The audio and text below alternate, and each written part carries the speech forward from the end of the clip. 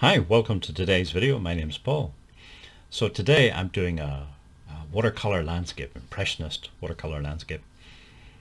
You can see at the moment I'm using a Hake brush, and I'm just sort of, if you like, painting the paper with clean water or cleanish water.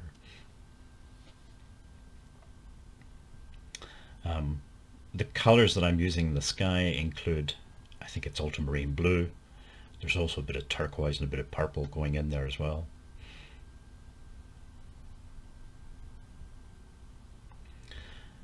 At the time of recording, this is for me Monday morning, and it's a very typical November Monday morning. It's very misty, it's raining.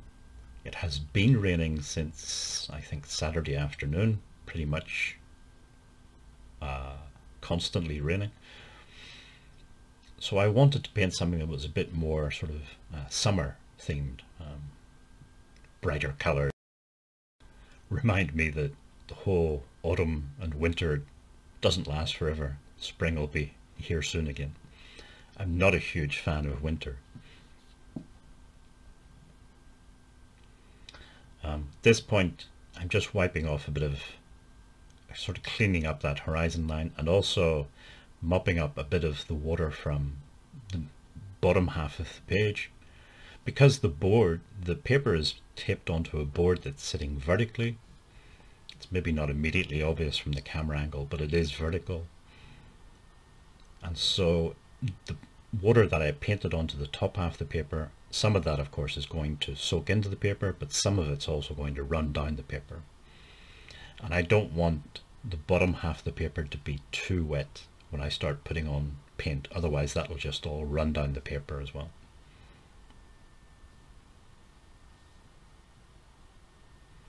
So the sky was done with a Hake brush. The rest of the painting is done with this smaller mop brush.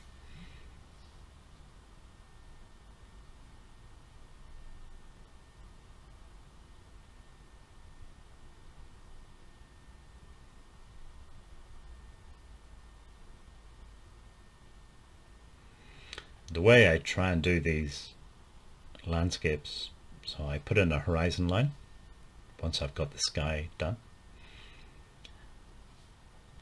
and then the foreground I try to put in, or at least suggest or imply, some detail in the foreground. So you can see that the paint is quite patchy. It's not large solid blocks of color, and mixing in yellows and greens and blues and purples. And then the middle ground, it's not completely just one color, but it is a bit more solid one color. And then the background is really just a cadmium yellow. Now you get a bit of green because the cadmium yellow is next to the ultramarine blue, and because the paper's still damp, you'll get a bit of mixing, a bit of blending happening. So that's where you're getting the greens from. That's fine.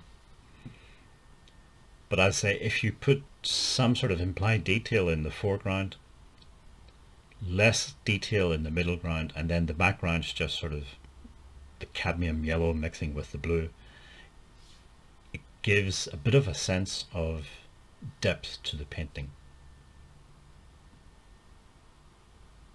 It's basically just linear perspective. You know, we can see details in the foreground, but as things go into the middle and background, they all just sort of merge together. Our eyes cannot resolve small details at distance. So then, as you see in the middle ground, I'm using the cadmium yellow, and I use watercolor in tubes rather than pans. So I just squeeze a bit of the color out onto the palette and then just pick it up with a dryish brush and just dab it onto the paper. It just creates an impression of detail. And this is an impressionist painting. It's not a naturalist painting. I'm not going for sort of naturalist style of values and things like that. Completely different. Some of my ideas about Impressionism, I sort of tried to express them in the video a few weeks ago. I think it's called Defending Impressionism. But really, my goal in these paintings, as I said, is to create a bright, sort of summer-like painting. Something that would lift my mood and maybe lift other people's mood, especially in the depths of winter when it's cold and grey and raining. My goal is not a naturalistic sort of style of painting where the goal is to create a realistic rendition of nature. That's not my goal. It is Impressionism, not realism or naturalism.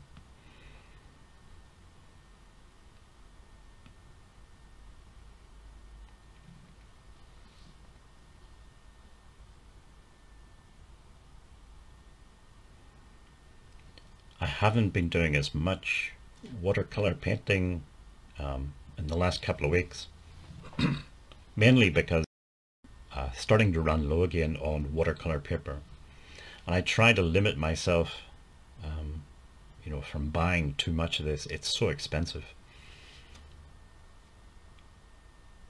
So I'm doing some other kinds of art, besides which I want to try and do work with other mediums as well. So last video before this one was a pencil landscape.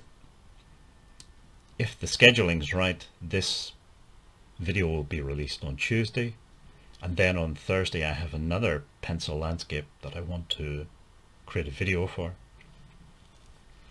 and then there'll also be another video on Saturday.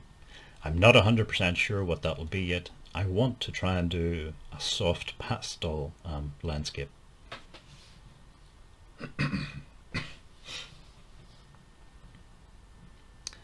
I haven't done any soft pastel sort of drawing painting for a long time.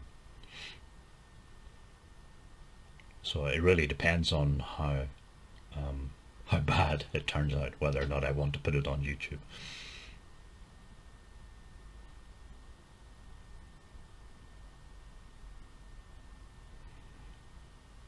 Okay, this is pretty much the final painting then. I say I wanted something that was bright, sort of summer-like, and I'm happy with the result. I think it achieved what I wanted to achieve. I like the sky, I like the bright yellow, and a little bit of blue horizon. Okay, if you'd like to subscribe, just click on the big red button below, and hopefully see you in the next video.